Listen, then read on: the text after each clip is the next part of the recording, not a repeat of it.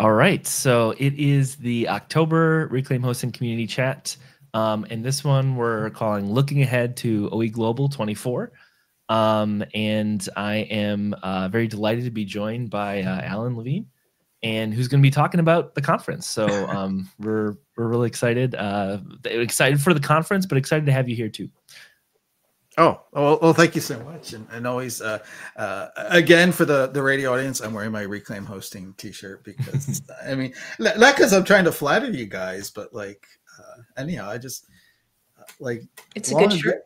Long ago, like, I was with DreamHost and I had all these blog posts about how terrible DreamHost was. And it's like, I haven't had to think about that for a long time. It's just like, my web hosting just works. And of course, you know, y'all do more than that. You do these meetings and so much more. So happy to be here. And hello, Mark Corbett Wilson. Good to see you.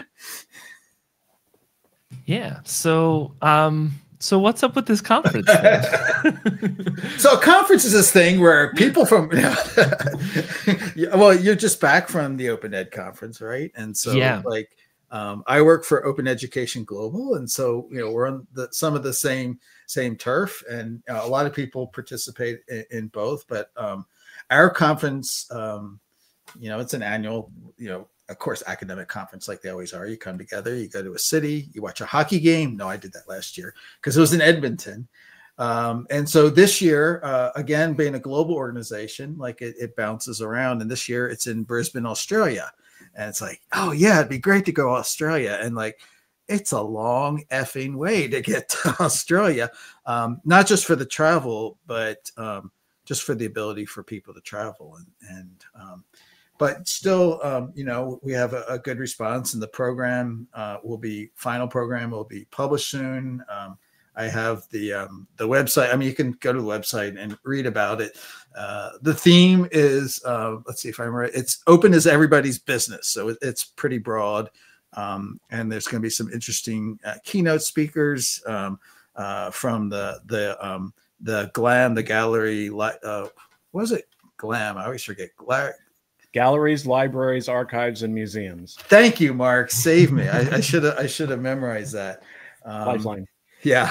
But also it's been really great to connect because like I have some experience in Australia, but it's pretty dated now from a long time ago.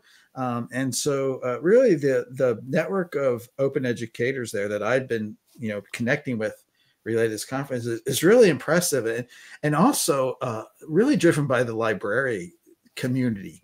And so they've achieved a remarkable amount of collaboration, like it's not only Australia, it's the region. So it's Australia, New Zealand, and the Pacific region of being able to provide, like, there's a collective like Pressbooks platform, and they have a sort of a, you know, an email, a network with monthly meetings, kind of like this. And so that community aspect that Australia has done doesn't really always get a lot of light of day, you know? And so, and then, you know, I feel for them because every time they tune into one of our events, they're up at like 4 a.m. or something like this. And so this is a chance to shift that in some ways because, you know, the bulk of the day, you know, 9 to 4 p.m. timing of the presentation is going to be like overnight for most of North America, or, you know, early evening and late night for North America, and even more in Europe. Mm-hmm. And so like I've always, since I've been with OEGlobal, like I started in the pandemic, so I never got to go to the conference. I never was at any of their conferences before. You know, our conferences were virtual the first year and the second year, and then we had one in France, but it was still on the heel of the pandemic. I didn't, you know, we had the option to not go because I had just gotten over my first bout with COVID. And so I thought it'd be interesting for me as part of the conference team to be like not there and see how I could create a sense of participation. And so I kind of came up with this idea. I call it the AND conference. And the idea is that that concept from when you learn how to do improv, which I never really been trained, I just make it up, I improv it, but it's this thing called yes and so when you're in conversation like we are now, you know, you add and build on to what other people do. And so, you know, what I try to do is like not try to give the conference experience of being in Brisbane or in France to people who aren't there. Yeah, we stream some of the presentations live, but we did some things like I think the first year I tried. Oh, there's little prairie chickens running out my window. Sorry, animal life out there. We did what was it? The Twitter Spaces thing, like Sure. where you did live audio, and we had things during the break where people could have conversations.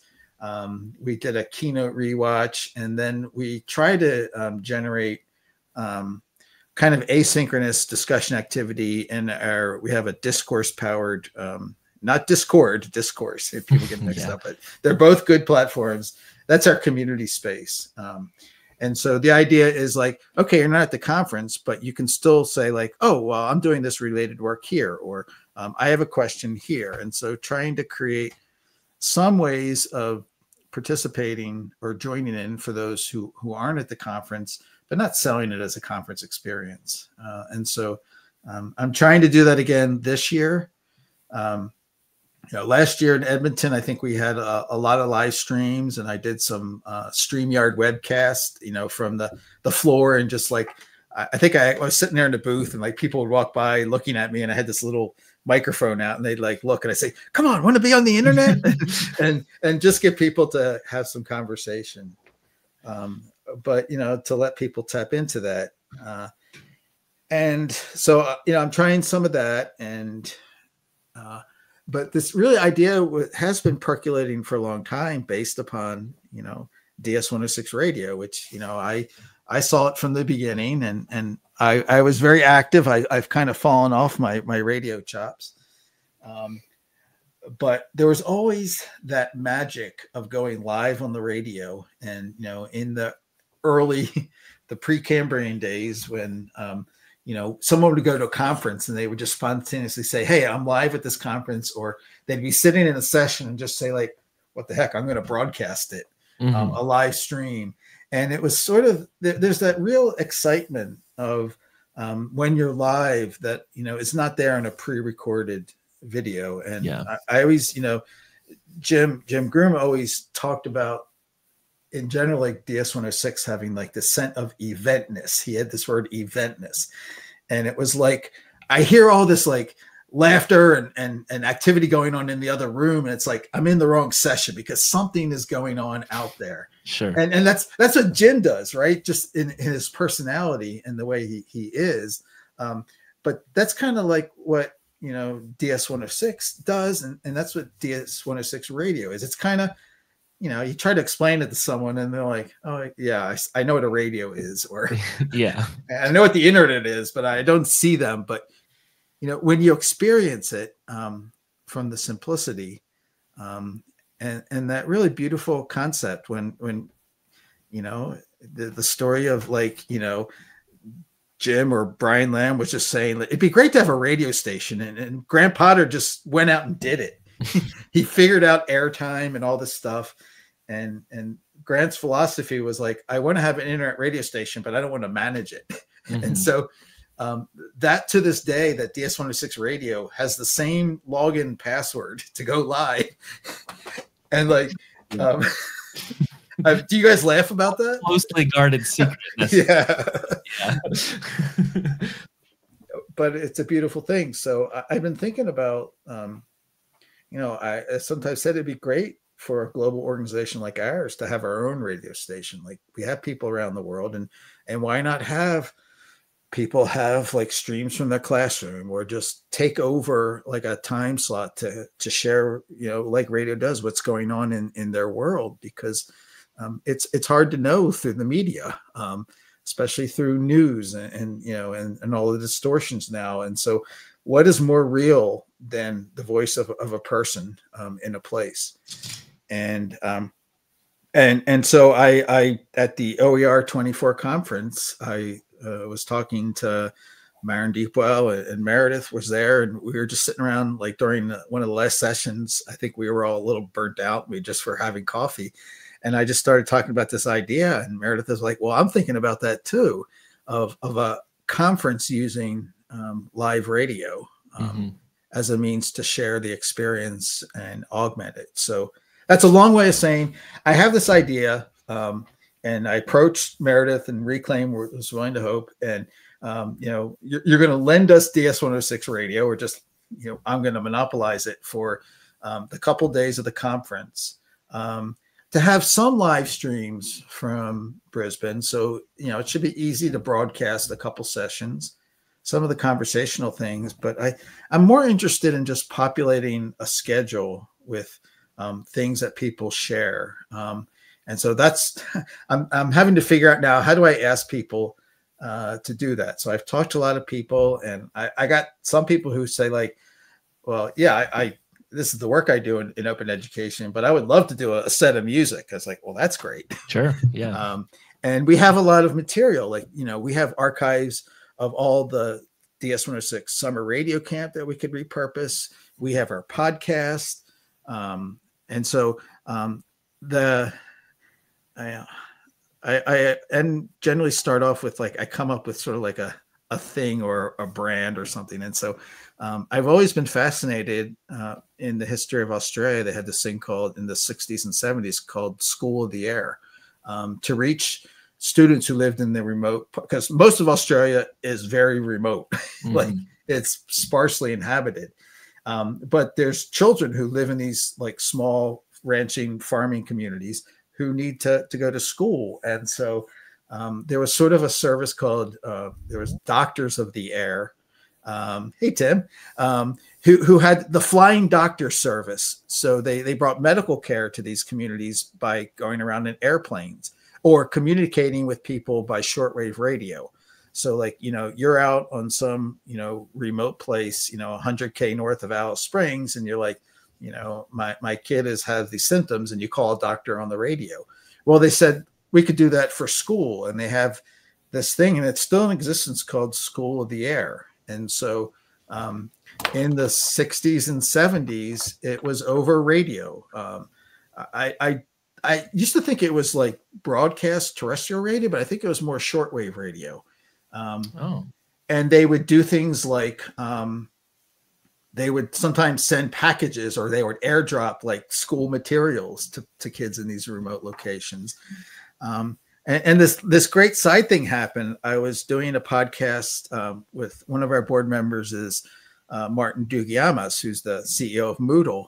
And I always have a question. I ask people like, what was your early school experience? And he started saying like, well, I grew up in the remote part of the outback, and I went to school in School of the Air.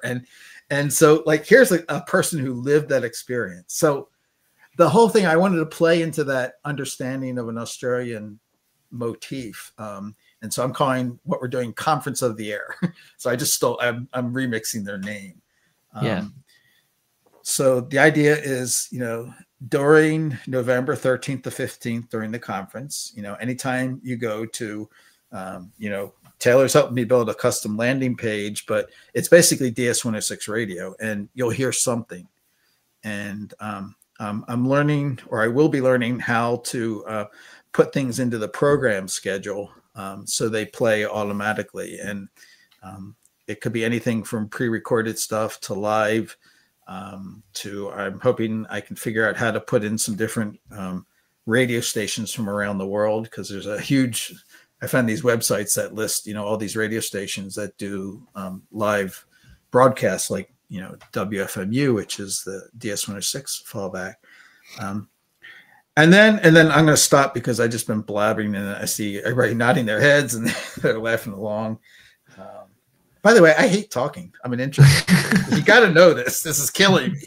But you're doing a good job. It's not killing me. I want to have something like to build up some excitement for this.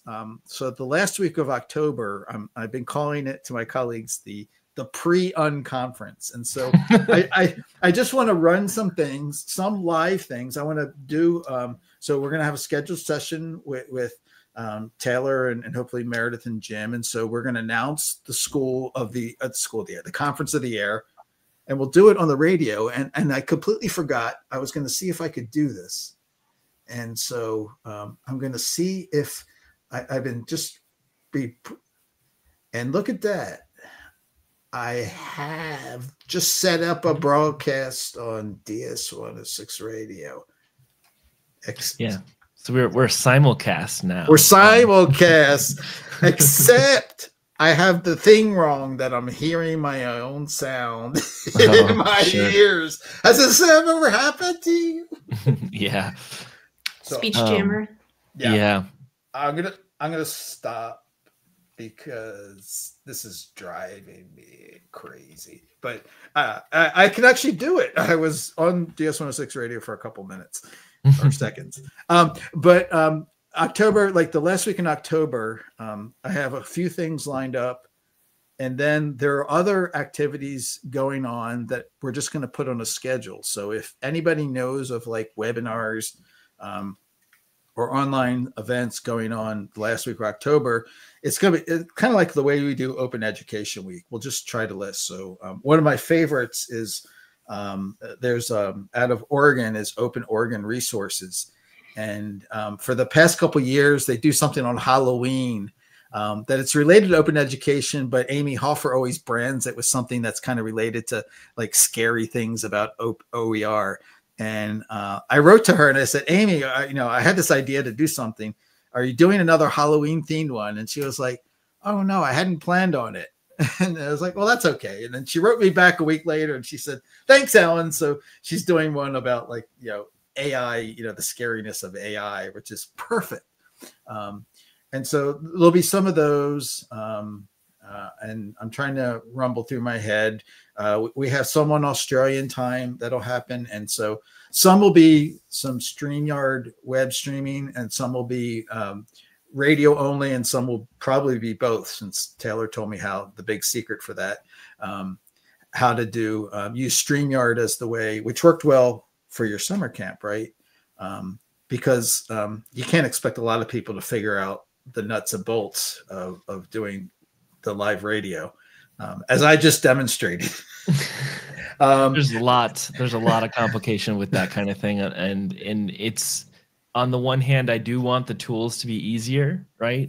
But on the other hand, I love how Wild West it feels when you're doing internet radio stuff. You can get really creative with it. We've talked a decent amount, like internally at Reclaim, about like the radio format in reference to the summer camp, but also the upcoming Conference of the Air. And I kind of realized that, like, for me, like, there's a lot of advantages, right? In some ways, there's some disadvantages too. But I think possibly if I really had to like sum up my favorite thing about doing internet radio in a conference context versus like Zoom webinars or name a webinar tool, right?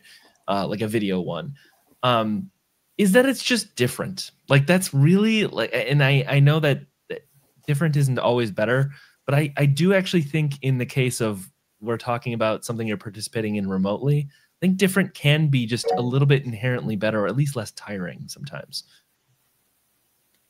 I recognize the representative from Pennsylvania. Thanks. Yeah, Taylor, one of the things that occurred to me and that worked so well with the summer camp is the whole personal on-demand way in which each of the shows becomes essentially an episode of a podcast. And you can tie RSS into that in a way that I think even virtual conferences don't take full advantage of, right? So after the summer camp wrapped, I could go back and listen to what I missed, and I could bring it into my feed catcher and listen to it on a drive or whatever. And that doesn't work if it's heavily visual, like a bunch of slides and all that kind of stuff. It's just such a great, I'm still buzzing about it, but it's just such a great way of splicing up a conference experience and allowing people to asynchronously then access all of that stuff when they have to miss it for one reason or another. Yeah. And it was, it would be really hard to measure this. And obviously DS106 Radio Summer Camp, real real small, experience, which is part of, I think, what makes it special in a lot of ways. But I wonder per amount of people who like registered. I mean, we had a registration form. It was mostly so we could gauge interest, right? There's not really behind a login in any way to participate in the conference. But I wonder like how many of those people, and I suppose I could get download numbers, but how many people have actually revisited that versus how many people revisit like recordings of Zoom calls from another conference. And obviously it would depend on the conference, but I find what you just said, like I find it way lower impact. I'm much more likely to go and listen to that stuff while I'm washing the dishes or doing something like that than I am to revisit a large amount of video sessions, right? I'm doing Pilot and I just got back from Open Ed, and that was, by the way, like an impeccably run conference, and they did hybrid in a lot of really good ways. I don't think I'm super likely to go though and catch recordings of maybe more than 2 or 3 sessions, and that's even honestly a big ask for me this week, and maybe that's just a me problem, but like it's harder for me to muster up that energy to I'm going to sit and watch this now versus I'm going to listen to this while I do something else. And I think it's made even more fun by the fact that when you did this audio format, it encourages weird and different types of things. We had straight up conversations to, I've got a DJ set that has meaning and I can tie into the context. So, Austerity Blues, to a in-character discussion of an event, right? With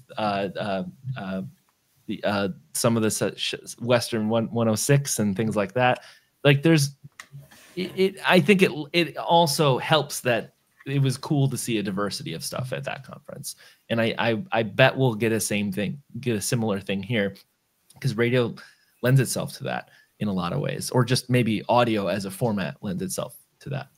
I'm with Tim. Like I've been listening to them when I drive. I had a great time listening to the one you did, Taylor, with Dr. Oblivion, and I'm like, I want to try the same thing, and I will rebroadcast yours, of course, because it was just so wacky. But there's something else I think too. We've gotten so used with this form of communication where we, what's the gain always in seeing a bunch of. It's nice to see the people, but to be able to understand and have the conversation doesn't necessarily require, and it forces you to be tied to this screen thing. And yeah, I could take Zoom on my phone, but I think the audio is just, and it challenges us to sort of, how do we communicate through human voice, which is like the most reachable thing. And when, I sometimes kid people, like, if you were going to share a project you were doing, and you met up with, your colleagues and friends in a coffee shop or a bar, you're not going to pull out like a list of like objectives and your slide deck. You're going to talk. And like, have we forgotten the beauty of just talking to each other without a script? Yeah, the notebook LLM. Yeah, I feel like it stole my lunch a little bit, although I do hope, I was going for weird and strange, and Notebook LM is intentionally super not weird or strange sounding in terms of its format. So maybe it's not really the same thing. But I could go off on that one for a while, because I don't think anybody listens to them. They just they generate them, and it's like, this is kind of neat. And it's a good demo. It's an impressive demo, like a lot of this stuff. And I think I could see a value. I don't know. I've heard people express this same opinion about Notebook LM, which was, well, I don't really want to listen to those, but I could see feeding something about a topic I want to learn about. And I think that's a fair thought, but I'm also like, oh, so what are you putting in there about this topic you know nothing about? Like what documents or web pages or whatever are you putting in there? But yeah, it's not even the most compelling. I mean, it's like the feature that gets your attention, but Notebook LLM has much more going for it than that. Yeah, I the 2 hours worth of the stuff, and it becomes torturous. Yeah, and Mark just put his blog post in, which is a really good one on the subject, that So Books this is should my read. cue. Yeah. Old white guy, learned to hang back, trying to do my part. So many things, though. Western 106 was a blast with a live earthquake, I might say. You don't get that on pre-recorded radio or any pre-recorded event. And so, man, I got so much word salad. So virtually connect, Maha and Autumn's idea that's kind of faded away. I hope you can sort of steal that for the conference.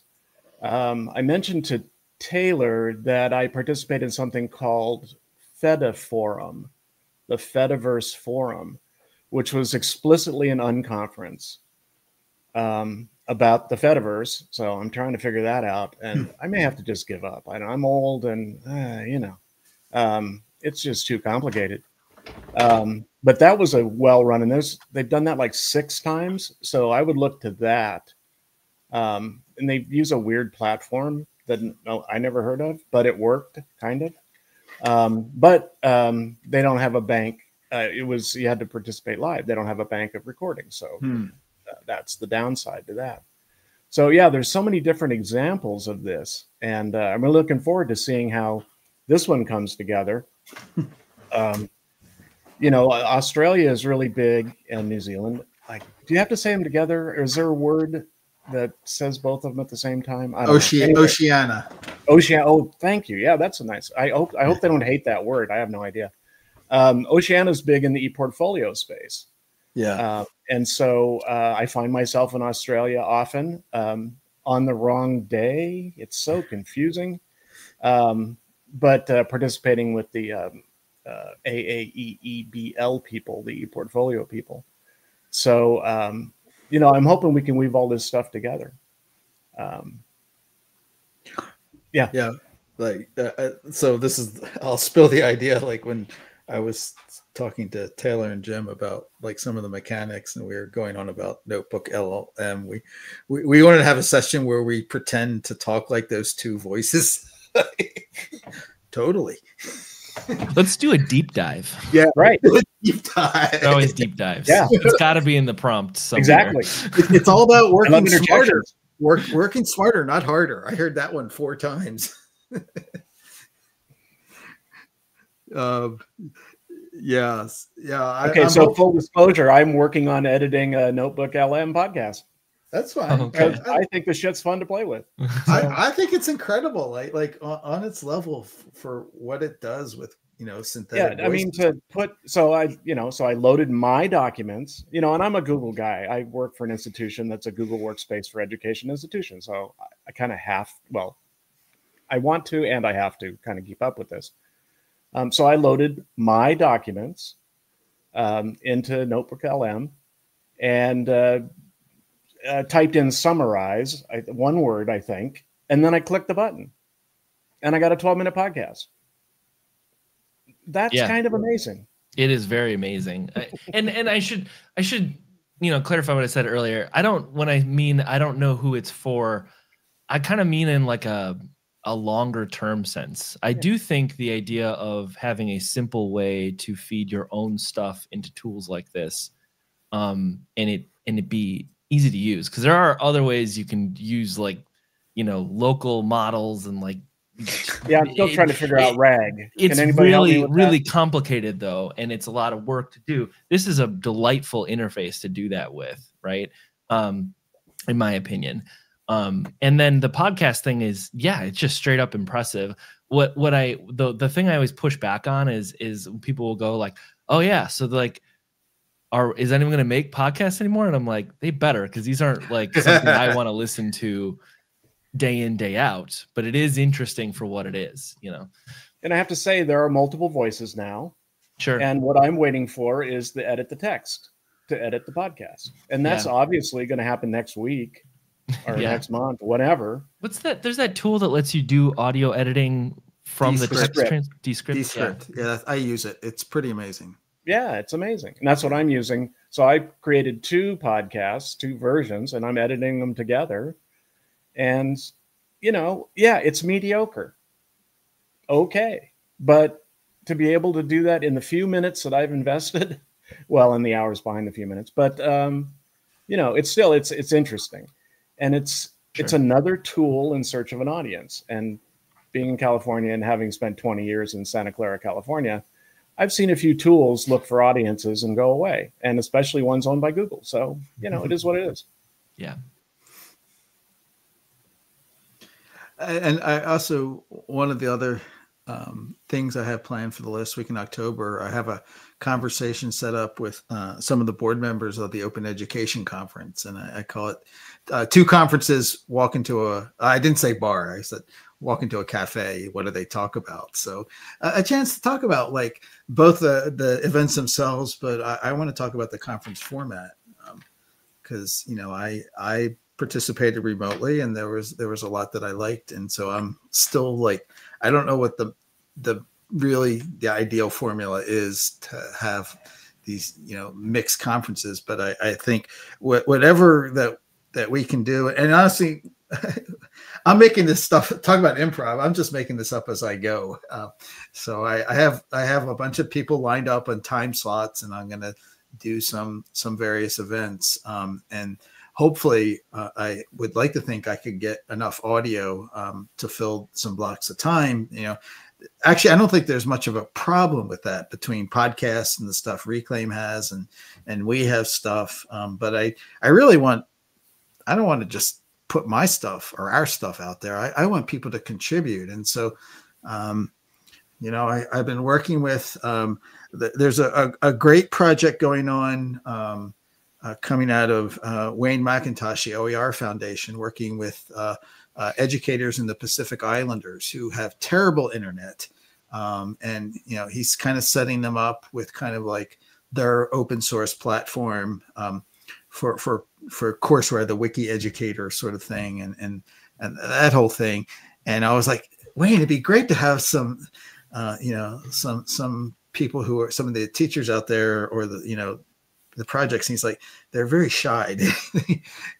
People don't want to like put their work out there. They're very intimidated. But what they're doing is so amazing. And those are the things I want to tap into. Not as much. I just feel like so much when you talk about, you know, online conference or the conference itself, it's so wrapped up in the presentation. And, you know, virtual connecting was that example, Mark. Yeah, I'm trying some flavor of that. I don't know if it'll be virtually connecting, but I mean, everybody knows that some of the most beneficial things that happened was like being there at OER24 and being in conversation with Meredith and Marin, and Brian Mathers was there. And we don't make enough spaces for those like unstructured conversations, you know, which is why I like what, you know, this is my style of doing podcast. I just did one with Brian Mathers, and we didn't have a script, and we just had a conversation, and I want more of that. Yeah, I've been thinking about the public house. You know, I'm really interested in the commons, the enclosure of the commons, you know, the history of Scotland and the UK. It's part of my heritage. And I just wonder if we couldn't frame this as a public house, you know, using open education theory and open practices and, you know, open software, all that, blah, blah, blah. And it could be, you know, 2 groups walk into a public house, and they're in groups and they're talking, and then they're hearing each other, and then they start talking across, and then maybe they take the room in the back, you know, say, hey, can we get the room for an hour? Let's go, you know, blah, blah, blah. You know, and being an American, I have limited experience in real public houses, unfortunately, because everything's totally enclosed. But I just like that as an idea, the idea of the public house as part of the commons, you know, and then it's the third space and blah, blah, blah. Yeah. Well, come on. We know that there's the internet town hall. Oh God. Yeah. You know, I've been standing with my thumb out trying to get on the superhighway for a long time. Yeah. I'm sorry. Go ahead, Tim. No, you should go ahead, Tim. Are you sure? Okay. Yeah. Well, Alan, at the risk of saying something that's I know would be obvious to you, but one of the things about virtual conferencing, virtual meetings, that I think took us a while to figure out, but was a really positive development, is the ways in which we decided to sort of humanize those spaces by show us your pets, all of that kind of stuff. And it occurs to me that if you're inviting an international audience to a radio conference sort of a format, encourage them to record the ambient sort of field sound of where they are in the world, whether it's urban or rural. And so I'm going to put in one of my favorite podcasts. It's called Framework. That's field recordings, found sound. It's based out of, I want to say, Croatia, somewhere in Eastern Europe, and it's been around for over a decade. And it doesn't have to be very sophisticated. It could just be whatever the mic can pick up on a phone. But as a way of sort of personalizing our aural spaces, if you're going to participate, just take 2 or 3 minutes of field sound and edit that into the beginning of whatever program it is, or live stream it in, even better if you have a mic that we can do that with. Things like, EasyCast or whatever, the different apps that might permit that kind of stuff to happen through the IceCast connection. That could be really, really interesting. Yeah, and I've been playing with EasyCast, and I think it's like a great solution for someone who wants to do that sort of like environmental or just on the spot bit. And so I'm going to be like promoting that as well. I mean, I'd like to get some students maybe at the conference. Last year in Edmonton, we had students doing like support and photography and social media. But I dreamed of like, having a roving microphone during like some of the conversations. I put one of my favorite ones. It's called Tree.fm. And it's just so beautiful to hear the sounds of forests from different places in the world. Radio Garden is just amazing. And so, I'm with you, Tim. I'm trying to figure out a way to put out like a call for that. Maybe something during the pre-conference week is sort of an activity to ask people to record. And, there's lots of ways to get that sound from them. But I think it's really like, I've always been fascinated by that idea about, we don't think so much about the ambient sounds where we live in cities and how much that generates. I remember early DS106 radio, Scott Lowe, he would do these like a broadcast walking around Tokyo. And he would deliberately do this thing where he didn't talk for a while. And so you could just hear like, kids in the park and, the sound of like, people husking their wares or things like that. And it's really powerful. I agree, to be able to hear the sounds of the world. Yeah. Rowan Peter, during the pandemic, when we were all on lockdown, took his mic to the skate park. Yeah. And I know I'm, a softie, but like I was moved to tears just knowing that human connection so far away. And kids would come up and say, "What are you recording?" And he'd say, "You're on the radio." And it was just awesome and very simple, but incredibly powerful in that particular moment. Yeah. Well, I'm definitely hoping to rope Rowan. I've been out of touch with him for a long time. He's just fantastic. I know his love of skate parks. And one time in Melbourne, we went to this exhibit. It was the giant. It was this thing. I can't remember the sonic installation. It was this big metal pyramid that when you approached it, it would make sounds like industrial sounds. And it was like this brilliant thing. And we broadcasted on DS106 radio. And those impromptu things, I think, Tim, is what I'm talking about, is that's what I would like to tap into. This has got me thinking a lot about too, like, so I put a lot of time and energy into like the setup, right? Like from an AV, I have a microphone. Do I need this? Absolutely not. Stupid. But it's also a hobby, right? And the cool thing I think about like DS106 radio is you have that, right? You have some folks who are going to the nines and doing like really, they've got like broadcaster, like Tim, I think you use like a roadcaster sometimes for your stuff. And then you also have folks that are just like, yeah, I put my phone on a table, it's using EasyCast, but they both work like pretty well. Yeah. And the nature, it's some simple things, right? Because it's a broadcast format, you can just simply turn the volume up if you can't hear them really well. And it's not always perfect, obviously, but there's some things like that really, I think it's part of the format, but it's also the culture that's been built up around DS106 radio, and it's got me thinking. One of my projects that I don't know when I'm gonna get to it, maybe this winter. It sounds like a good winter project. Is I really want to make like a DS106 radio appliance, and that is I want to like hook up a Raspberry Pi that all it does is when it boots up, it plays the stream. Yeah. And then plug that into like a single tiny speaker, like a Bluetooth speaker or something, like an old one. And I want to be able to just like plug that in, and that's DS106 radio. And now I'm kind of thinking of like, what is the opposite of that? Like and obviously a phone is the real answer for most people that isn't a little bit stupid like I am, because I like little appliances like this. But like, what is it? Could someone make a, one-click go to DS106 radio box, and all it has is maybe one or two simple microphones, maybe so it could be stereo, so you could hear the environment. And I love the idea of, we have folks doing vinyl casting and things like that, and sometimes that's pretty complicated in terms of like mixing that in with your voice. Mm-hmm. But what if you just put a record on in a room, put this in the middle, and you had two people talking next to it? Yeah. And how could, like, I don't know. This is like a quarter of an idea, but I'm interested in kind of incorporating the idea of that, the ambient sound that you all are talking about, because that is a really cool thing, and something that is sometimes literally not possible over video conferencing because it filters it, right? And there's good reasons they do that. But also it's usually not desirable. It's just not how, especially with a two-way conversation, right? Yeah, and a shout out to Paul Bond too, who I think within the last couple of months went to a thrift store where he goes and just plays records.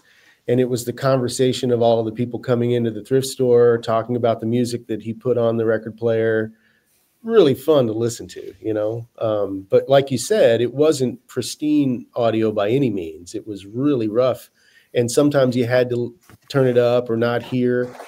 But yeah, I mean, come on, where else are you going to get something like that except DS106 radio? Oh, that was like Dr. Gina Garcia would have her phone thing, and she'd walk to like the convenience store, and she would like give some smack to the clerk or something like that. And I'm glad you brought this up, Tim. I really want to roll it in. I was thinking, there was some kind of like photo project, like the Noon Project or something, where it encouraged people to take pictures at the same time. And I'm wondering if maybe like that could be a little structure to do the sound thing. Like, what does your world sound like at 3 p.m.?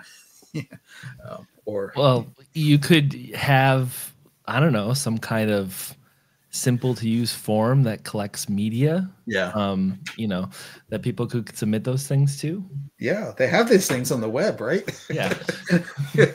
Some kind of WordPress based thing that would be easy to use for that. That's under some kind of like gravitational force, right? Well, I'm thinking like a simpler acronym like SPLOT. Okay. There you go. Oh yeah. Those things never. Maybe work. Taylor can build something where dozens of people can live stream their ambient sound at the same time.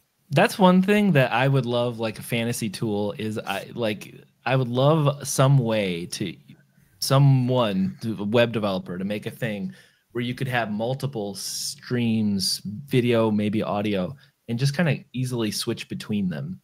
And I've always thought of this for like something like what you just said would be interesting. Like you could just switch between them.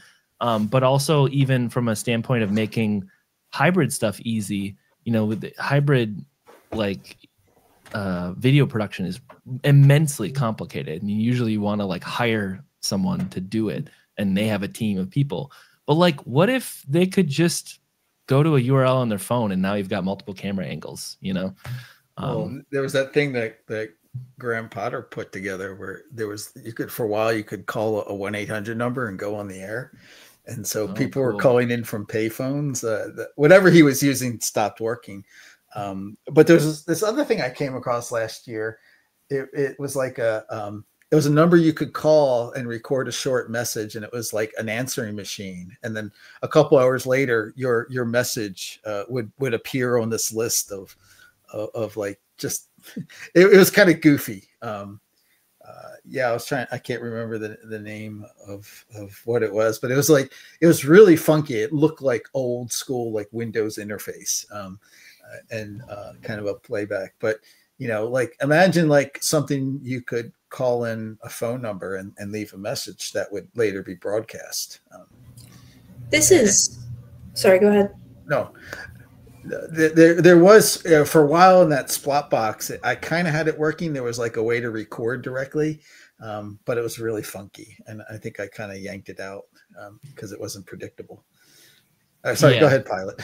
Well, it's taking kind of a step back. I'm just thinking about the idea of making it really easy for people to get up and running, and what that would take, because earlier we were talking about what the sort of behind the scenes setup had to be for DS106 radio summer camp and using StreamYard and things like that. And I think one of the things that we talked about and then discarded and then considered from other angles was making it really easy for first timers to get involved in one capacity or another.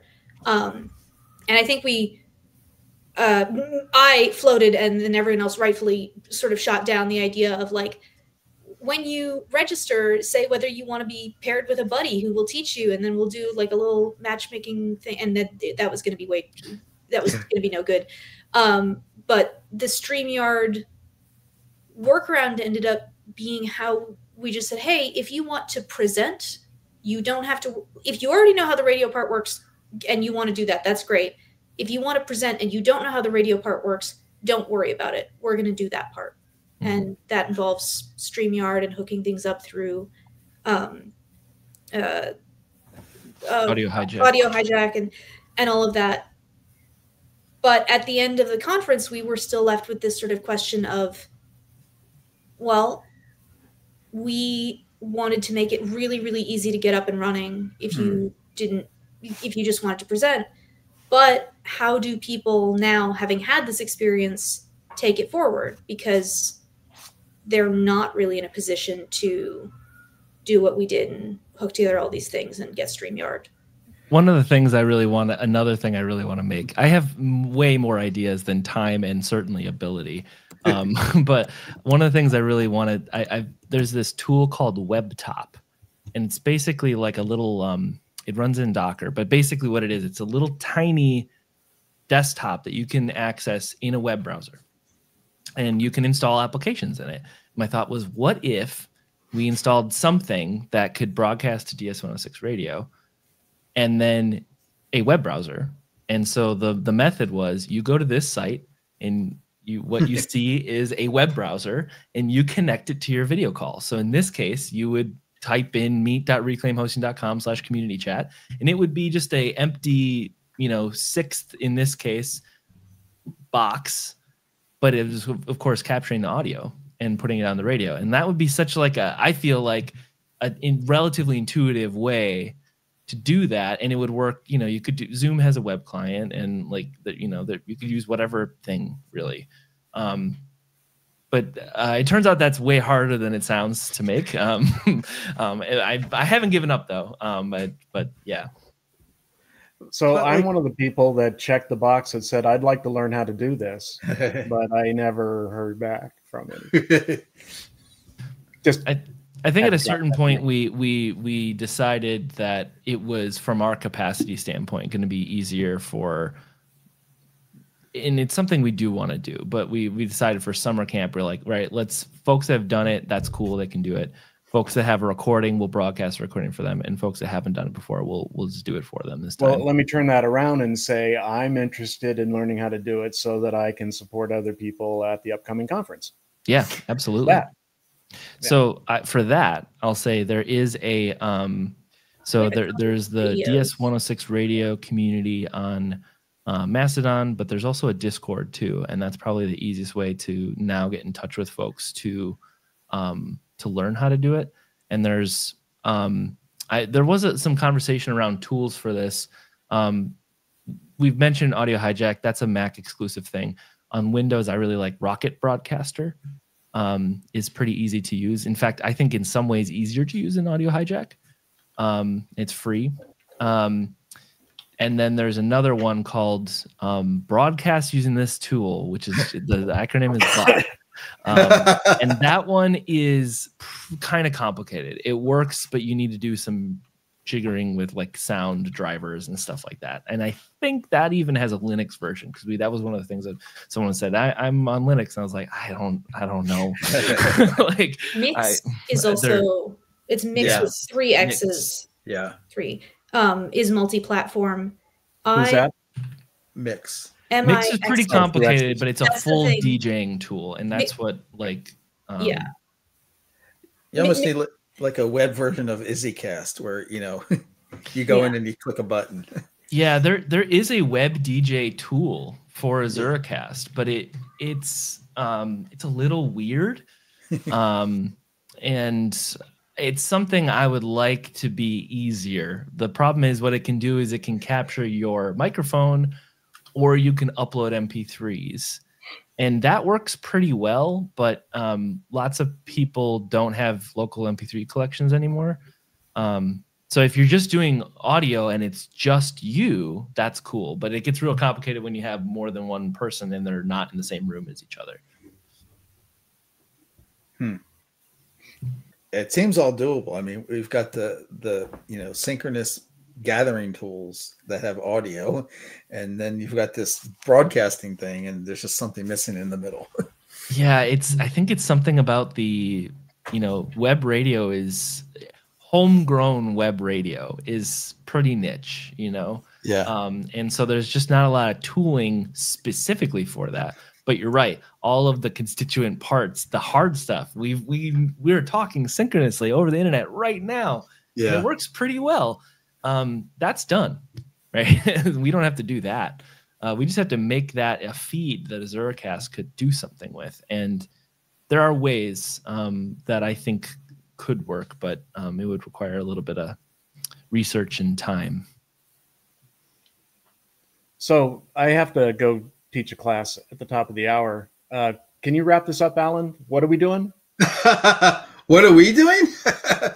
I have to kind of like get a call for participation out, so people in I'll post something in our OEG Connect. I'm trying to we're trying to assemble some information on the conference website. So really I'm looking for, thank you. I'm looking for, just some active participation during the last week in October. If you, I'll be putting out a thing, like if you know of any webinars going on that we can just add to a schedule, just to have a sense of these are things going on this week. Because I'll make anything related, to what we're doing. And then I have already, from at least 2 to 4 things planned per day that I'm hustling. But also I really want to try to get stimulated the people doing things asynchronously in the Connect platform. So we're starting to see a few things come in, but like, okay, you can't present, but there's other ways to share your work. And for God's sake, please don't post a presentation file, but if you will, I won't complain.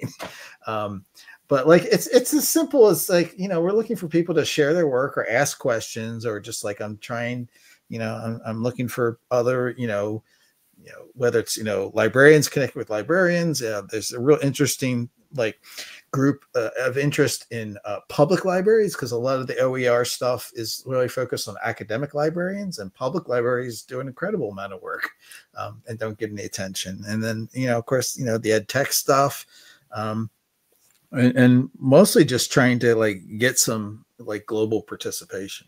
So yeah, that's not a specific answer, Mark, but no, it's fine.